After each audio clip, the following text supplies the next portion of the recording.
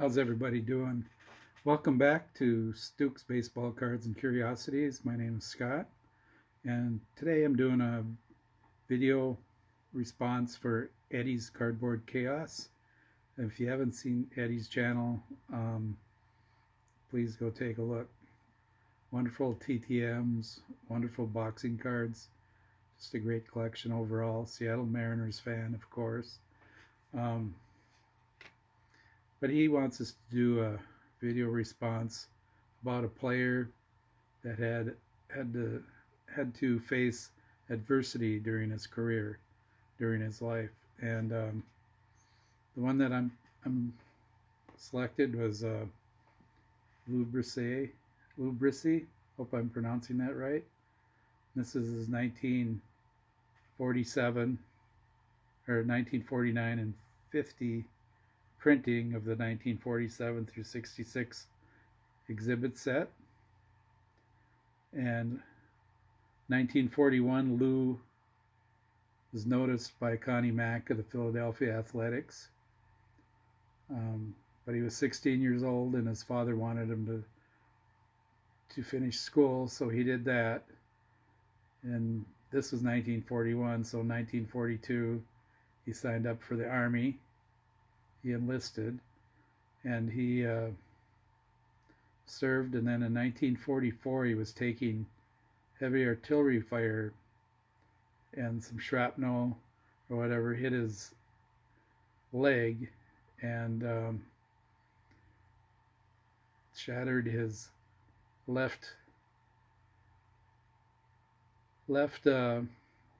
tibia and shin bone into 30 pieces.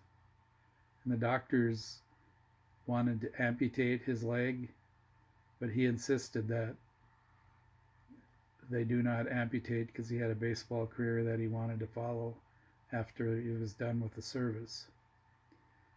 So after a lot of recuperation and a special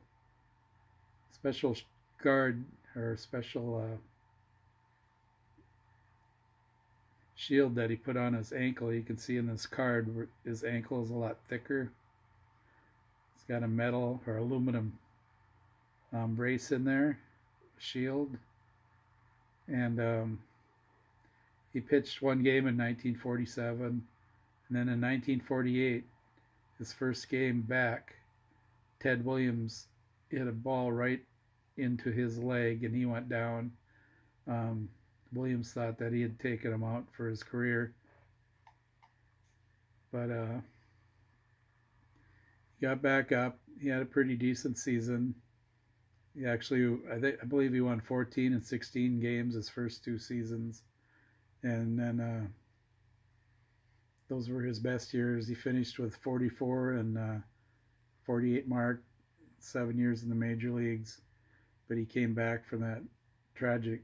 I mean, I can't imagine coming back from having your shin bone and tibia broken into 30 pieces.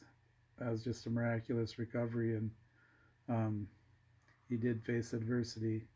And I like the exhibit cards, of course. And this one, you can really see